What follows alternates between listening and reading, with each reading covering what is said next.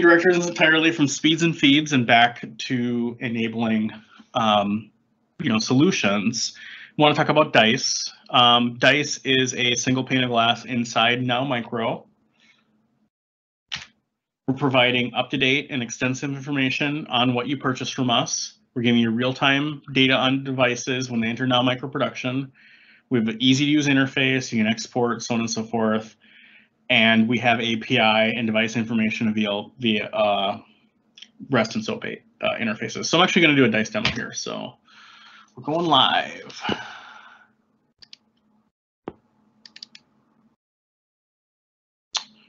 So if we look at Dice, this is my Acme Corporation dashboard.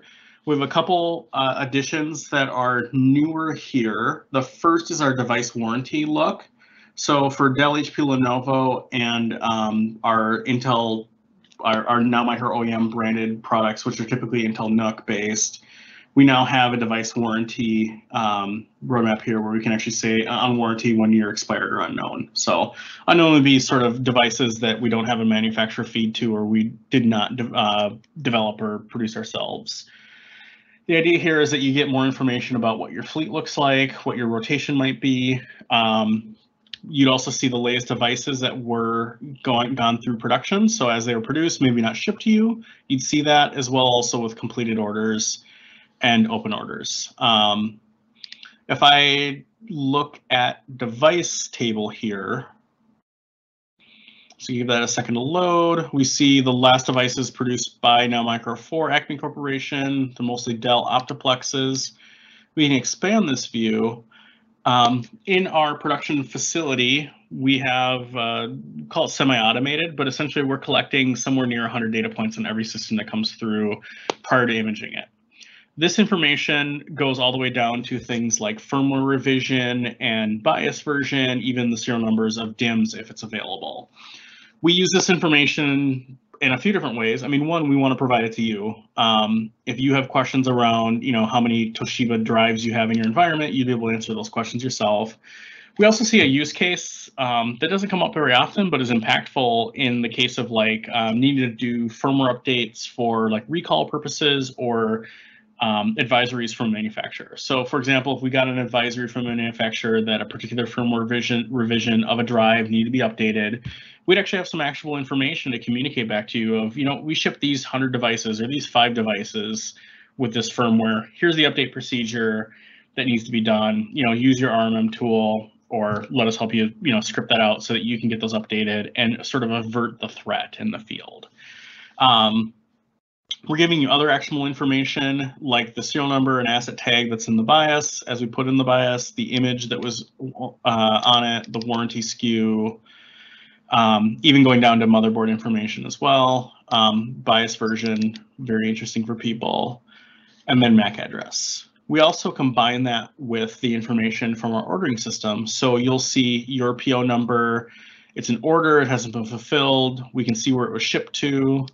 If the device had been serviced, we'd see, some RMA numbers here, hopefully just one, if any at all. And then if there was tracking via UPS or FedEx, this would be a clickable link. They'll go right to the website and be able to load that. You can also create a ticket here. So if I create a ticket, it's going to fill out as much information as it has. It's going to have me enter my first name and last name and description of my problem. I click submit. Now I have a ticket. It's the easiest way of getting a single device warranty ticket into us. Obviously, we still accept those over phone and email, but if you want to self-service, this is a really easy way of getting all that information in one spot. For the purchasers or people that are interested more in an order-oriented view, we have the same information just from order instead of device. So from the device, I can sort of spider into the order. From the order, I can spider into the devices. So if I look at this invoice, this is an invoiced order from last year, it looks like, and I can see all the devices that were on that order, right? That's great. I can also do things like change the order of these columns. I can go to the column chooser and I could, show the baseboard manufacturer instead, add that here. I can remove columns. And then I can export this view exactly how I want to see it. So I could export all the data from this order right here, or any of these table views really, or I can export just selected rows if I use the select interface here. These same things are available here for all the order information. So if you wanted to just export raw order information, you'd be able to do that as well. It's going to give me a little Excel spreadsheet here that I could open, but I'm not going to. And now I have all the information. This is really about you being able to answer your questions and self-service as necessary. Anything that's involving order information or device information. Obviously, our inside sales team is always there for you to be able to answer more complex questions or whatnot. But we find over time, based on customer requests, that they just kind of want to answer their own questions. We give you an interface to do that. The other primary usage of DICE, this sort of basic device information, is to get that either in your asset management system or use it as your asset management system. So I'm going to show you a couple more things, and then we're going to talk more about that stuff. You can also see a list of your support tickets here. I'm signed in as me, so we can open up and see our ticket information. In fact, this is my old laptop, and I was having a problem with the audio. This serial number will populate in a second. It was closed. It turns out it was a software problem because I'm terrible or something. But you can get information about all your tickets here. Again, sortable, exportable. You can still create a ticket here, fill out information. So that's DICE. I'm going to go back into Mr. Presentation here and then talk about DICE Plus. So DICE Plus is a new set of features. It's a new tier of DICE that has an expansion of sort of the usage. We currently have customers using DICE as it sits today as their asset management system. It's, they buy devices from us. They just want to know what they bought, when the warranties expire, serial numbers, MAC addresses, they're done. What we found is there's a need for a little bit more. Our two focuses here are DICE Live, which is real-time actionable information on devices. Things like what's currently in the device. Did we put more RAM in it, remove RAM? What graphics adapters in there? What version of the graphics driver is there? What drivers are installed? What software is installed? What versions? And then usage information. Is this thing actually on? Has it checked in recently? Have I seen the thing?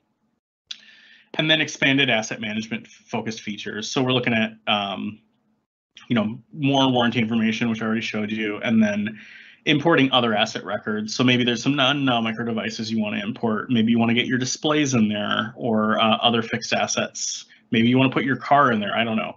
I'm not going to judge. And then editable fields.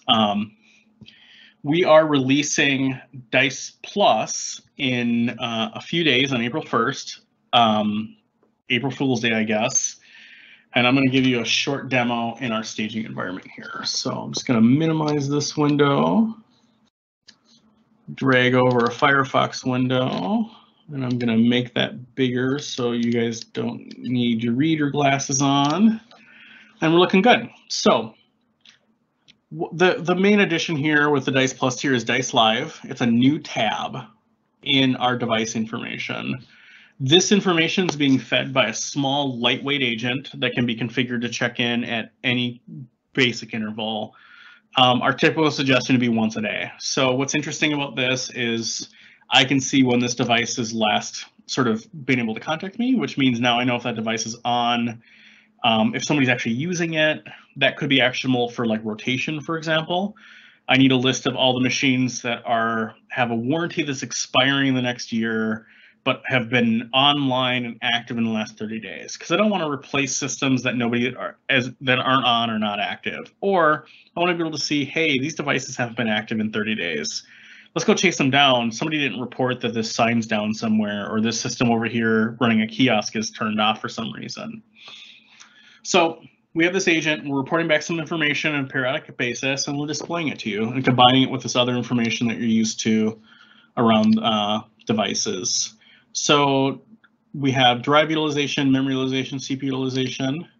I think the more interesting one for us would be the actual graphics adapters in the system. So in this case, it's a laptop with Intel integrated graphics and an RTX 2070. I can see the driver version and release date. So hey, turns out we need to update this one because we've seen a bug with this version. Now we have an actionable plan to make. We can see the display resolution, that this is the currently running display when it was attached, which since the laptop is kind of how this works, but we can see the display resolution and refresh rate of that device. You know, we get the plug and play device ID too, all that fun stuff. We can see the memory, how many DIMMs, manufacturer serial number. So if a system was changed over time, we'd be able to say, hey, you know, we upgraded these systems to 8 gigs of RAM. Let's go find the ones that we didn't and get those upgraded so that we can make these last another year. Now I have another piece of actionable information to solve my problems. Graphics adapters, we have higher fidelity graphics adapter information. So we can see this is a Intel Wi-Fi 6. You know, we actually have the IP address, you know, that's bound to it. We also are planning to have the public IP bound here so that you could do some geolocation stuff or know if it's inside your premise or not. So got a couple more days to implement things here. Operating system information. So this is running Windows 10 Enterprise. We can see the version, it's 1909. We can see when it was installed. This again goes back to the, if you're on support scenarios, I want to be able to answer when somebody calls, maybe, you know, hey, what are you running? Is this the current version that we're actually supporting? Is this 1607 and it's a client system? Hey, we need to get that upgraded. Being able to sort of answer your own questions about a system without interrogating the user to like go, you know, pick and check and choose through things is important. I think the other important thing here is you may already have a management system like ConfigMan or an RM system, where I think a lot of the stuff ends up failing or maybe not serving all of its purpose is they have all this information, but combining it is hard. So giving you sort of a single pane of glass into a device that you can see, hey, here's when I order it, here's when the warranty's done, here's what it looks like right now. You know, here's the processor, here's the software that's installed. I have a searchable list of, I can look for Visual Studio stuff and see what versions are on here. Having that all in one place is a powerful paradigm for actually solving problems when somebody's calling you, or when you're trying to quickly work through a project or quickly work through an emergency. We're also, so this is the applications view, and we're also doing the same thing for drivers. We are going to be filtering out most of the inbox drivers, but in this case, we should be able to see in NVIDIA, if I can spell correctly, which I can't. Okay, so then we can see the NVIDIA driver here that we can see in the other pane. So we can sort of answer those questions about what drivers actually are installed here. Going down to storage, the same disk information that we typically see, but now it's live. We'll get the disk utilization isn't showing up on this one for some reason. And then the normal system information, which doesn't normally change. In the case of laptops, we are showing additional battery information. So if the battery is reporting a failed state to Windows, we'll see that. And then if it has a Dell, HP, Lenovo battery, we'd actually see the battery model number here. So you can maybe, for example, the battery status is bad. What battery is it? I can order it, get that part in right away, or even make a ticket with Now Micro to have it replaced. Easy peasy, lemon squeezy. So that's Dice Plus. We're really excited about it. Definitely want to talk more about anybody that's interested in it. And you know, we build this stuff based on customer feedback and customer needs. So if there's something here that you're like, oh man, if it had this one more feature, this would be the greatest thing in the universe, I'd love to talk about that, because I love building things that makes people happy and makes their focus on what they need to get done happen and possible. Now Micro typically focuses on that device experience, you know, delivering the device ready to rock, delivering whatever it is we're delivering to you technology-wise, ready to go, automated, secure, reliable. We want you to be able to focus on your mission, because I almost bet 100% of the time your mission isn't delivering devices. It's about delivering that another complete solution that's built on top of one of our device, or delivering, you know, educational materials, delivering visual content, delivering communication. You're about that, and we're about this. So going back to Mr. Slide Deck here.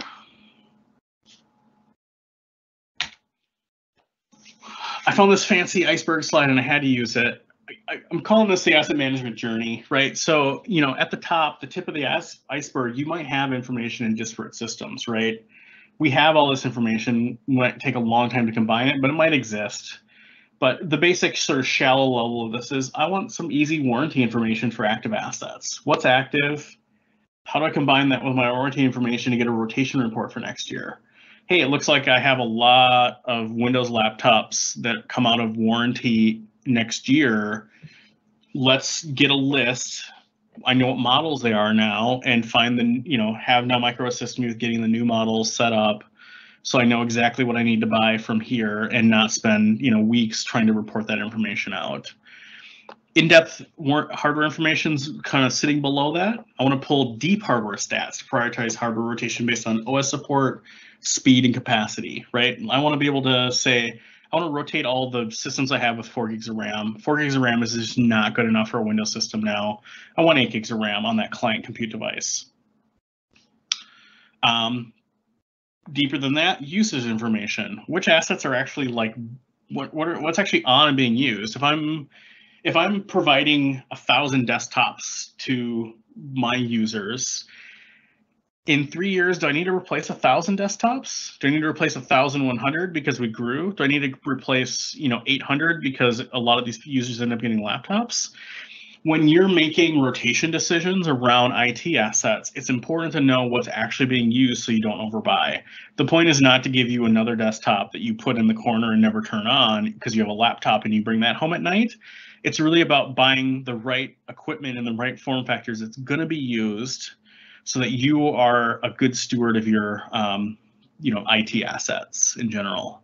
And then, going even deeper, that sort of reporting journey of correlating warranty usage and hardware information to make rotation decisions.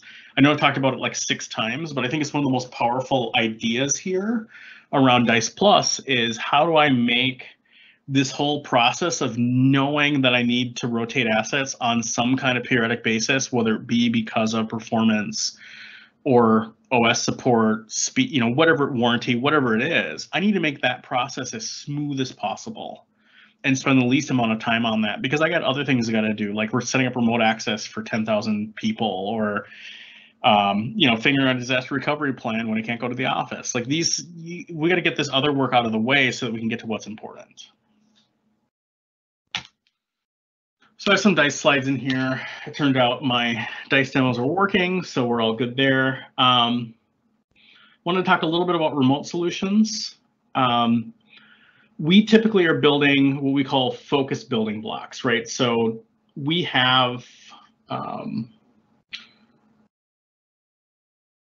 a number of solutions built around sort of the idea of giving you things that let you automate processes, right? Whether it be Dice Plus, we've been talking about Configurator, which can help with field customization and deployment, and a lot of people use as an out-of-box experience for Windows 10. Image Sync, where we can actually give you a remote, branch office imaging scenario that may not be possible otherwise. And then Intel vPro, which is the next thing I'm going to really talk about here.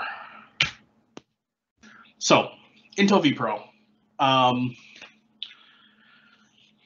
Intel vPro is a technology that is included on, I have a whole, hour-long demo slide deck demonstration of vPro, but essentially, it's a feature that's in some Intel processor-based devices. i5 and above. There's some scenarios where i3s can happen with desktop systems, but essentially you may already be buying vPro enabled systems. If you're not, it might be something worth looking into because it enables these really interesting remote support scenarios. So when all my users are inside my building, everything's typically pretty good, right? Like if I have ConfigMan and I don't have, and they're not on I don't need VPN, like we can do stuff, we can contact things. Maybe my RMM solution works fine if I have something else like Intune or whatnot.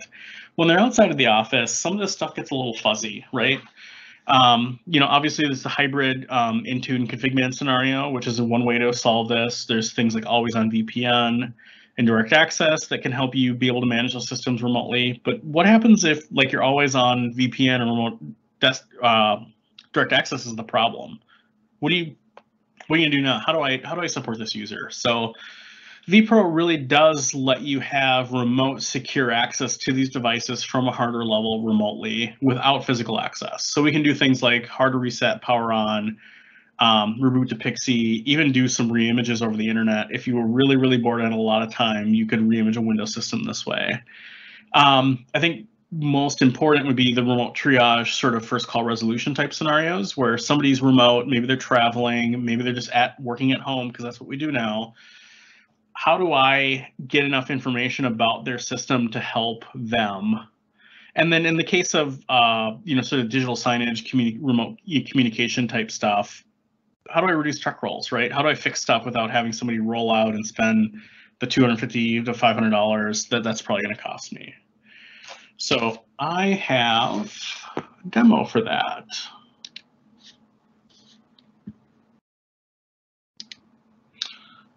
I'm going to figure out where the demo went.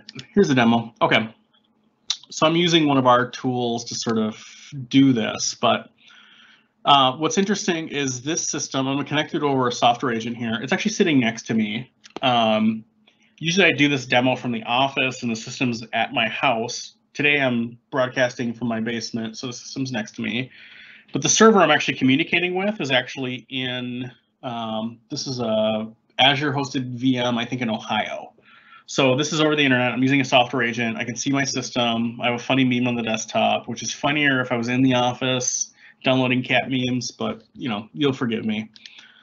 I'm also able to connect via the hardware here. So when I click that hardware connect here, I can see Intel AMT connected.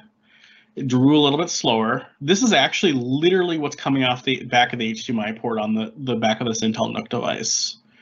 So this system could be blue screened. This system could be at a bias screen. It could be anywhere, and I would be able to see exactly what's coming off the back of the port here. This is a really powerful way of troubleshooting OS level problems at the hardware level.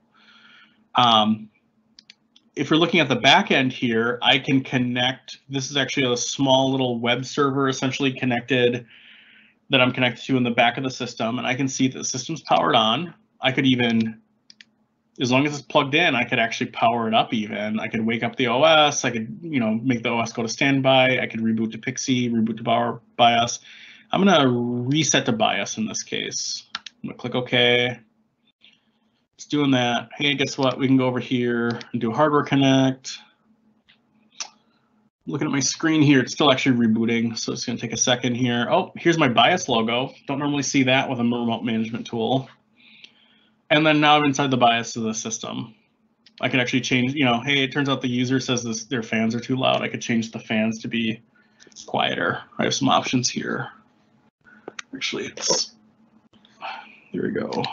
My mouse is slightly off, I think, which is causing me a little bit of a problem. But going back over here, we can see things like, we can see, remote desktop primary display. We can see user consent settings, power policy, so on and so forth. We can also see hardware information. So if I wanted to know, hey, the user's saying this system isn't bootable, I could go here and say, hey, this SSD is gone. I'm guessing it's a bad SSD. We actually need to repair this. Versus saying, oh, it's just a BIOS message that said hit any key to continue, but they don't know how to read hit any key to continue. So maybe I'll just hit any key to continue for them. Now I solved my problem without having to roll a tech or do anything here. Same kind of information you typically see in our DICE system, right? So you can see the processor, BIOS version, baseboard, the memory modules, so on and so forth. We can see our network settings, how it's connected. If it was connected via wireless, we'd also see that. We could maybe help a little bit with some of those problems remotely. And a number of other, crazy fun things in here. And also, we have a remote desktop interface we could then connect to here. Click on something. Yeah, my mouse is just slightly off, unfortunately, there. But so that's Intel vPro. The overall idea here is we wanted to show how this technology can be used to remote triage and help customers or end users with their devices, whether they be a client computing device or a digital signage type system, embedded system. There actually are a lot of options to be able to support them. This is actually connected, to that VM in Azure over a Sierra connection. So anywhere this machine is, as long as there's an internet connection, it's going to connect back. I'm able to see and connect to it and remotely manage it. See.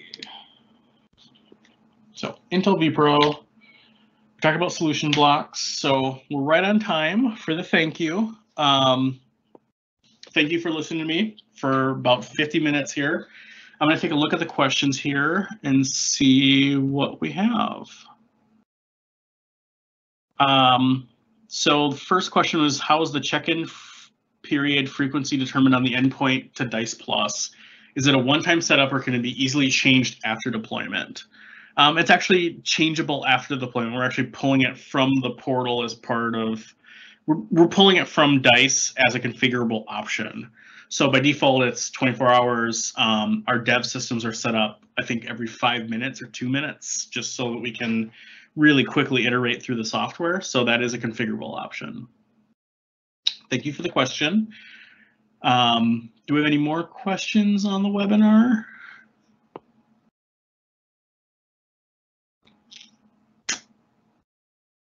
I'm going to give that maybe one-ish more minute. Well, thank you for coming. If you have any questions or want to know more about our solutions, definitely visit nowmicro.com and nowmicroplayers.com.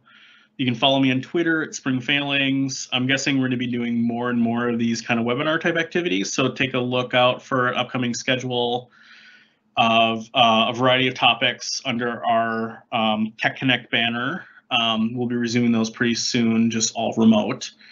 And definitely want to hear more about your problems and your needs. So thank you. No more questions. So you have 10 minutes of your time back and have a great afternoon.